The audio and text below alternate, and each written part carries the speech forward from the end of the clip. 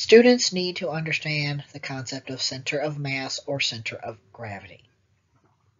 The center of mass is a point in the object where the object behaves as if all of the weight is sitting at that point. So if you want to balance an object, you put your finger underneath the center of mass. So it doesn't matter the shape, baseball bat, meter stick, pen, pencil, whatever. What you're doing when you're balancing the torques is you're putting your finger right under the center of mass. The general equation for center of mass is pretty straightforward.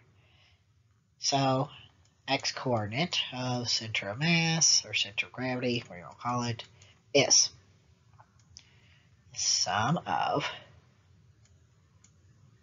the masses at each position divided by all the mass.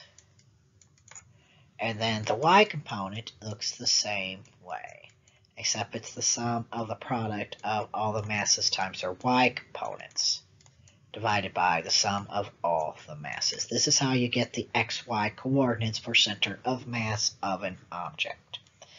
Now notice that this is a weighted average. So you have your mass times your displacement or position divided by all of the masses.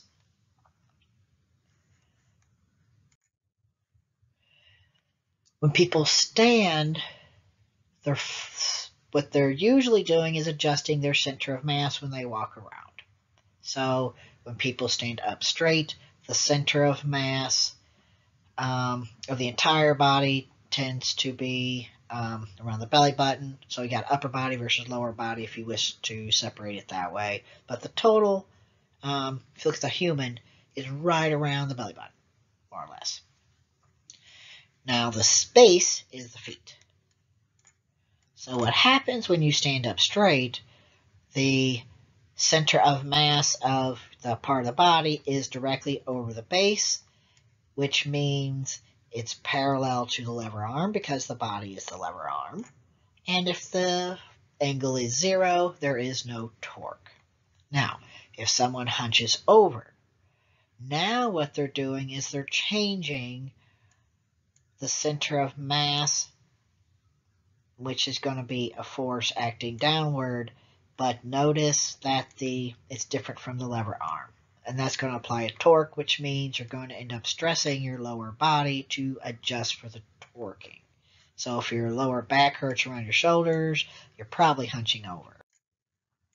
Same thing with holding items. What you do is you have a system, like father and child. Now, if the man stood up straight, the child would be back here, pulling him backward into a torque. So what he does to avoid that is he simply leans forward just a little bit to compensate for the mass of the child. So the system's center of mass is still over the base and is stable. And same thing when you put a bag on your side or you're carrying something heavy. Again, when you're bending over, what you're doing is when you bend down, you throw your hips back, which keeps your center of mass over the base, which keeps you stable.